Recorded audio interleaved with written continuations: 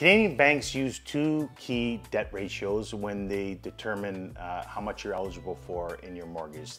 One is the gross debt service ratio, and the other is total debt service ratio. When you're looking at gross debt service ratio, it's actually the percentage of your income that goes toward house expenses only. And the house expenses include your mortgage, your property taxes, your heating, and if you live in a condo, 50% of your condo fees. If that debt is equal to 32% of your monthly gross income, that is the threshold for the bank. Now, the total debt service ratio is 40%. So it includes your house expenses, as I had mentioned before, but it also includes any other debt that you may have, for instance, your car loan or student loans, etc. Now, if you don't have any of those debts, then 40% of your monthly income would be contributed to the mortgage amount that you're eligible for. So, if you're making, as an example, an even number of $10,000 a month, okay,